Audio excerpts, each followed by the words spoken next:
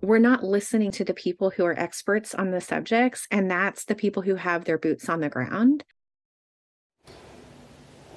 Well, that's the situation right there. We're talking about the battle when it comes to the fentanyl crisis on our streets, and people of all backgrounds are now working together to tackle that crisis. Outreach providers saying it's going to take law enforcement and government working together now to really win this fight. And Jamie Seymour live with a look at how collaboration is working. I guess it's getting everyone on the same page, Jamie.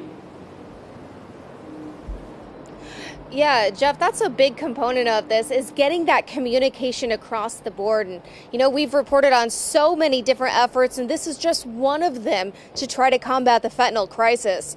Earlier today, our Brandon Thompson got an exclusive look in the Unified Command Center, and one service provider tells me it's a step in the right direction.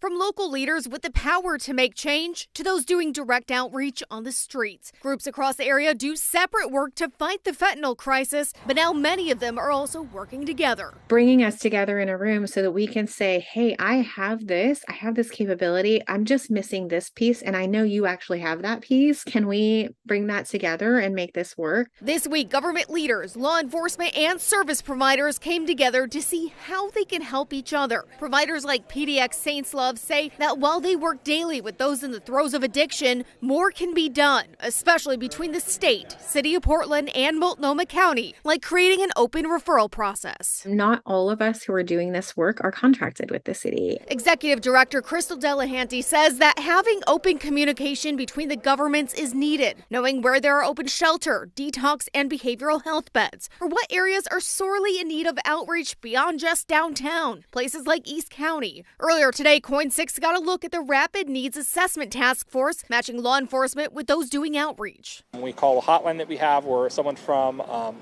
nonprofit is dispatched out here in a team, and hopefully to talk to that person. Delahanty says ultimately it'll take combined efforts like these to get a hold on this crisis. We are going to need collaboration. We are never going to get out of this unless we take every piece to the puzzle and bring it together.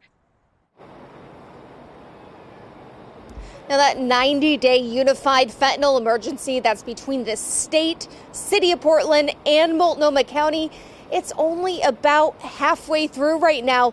But officials tell us even during this time frame, everything that's being done, it will continue long after those 90 days. Reporting live in downtown Portland, Jamie Seymour, KOIN 6 News. Yeah, working together and having open lines of communication, and yet that's the very thing that's been lacking in the battle against homelessness. The city and county can't seem to get on the same page. So hopefully in this fentanyl drug crisis, they are working on the same page.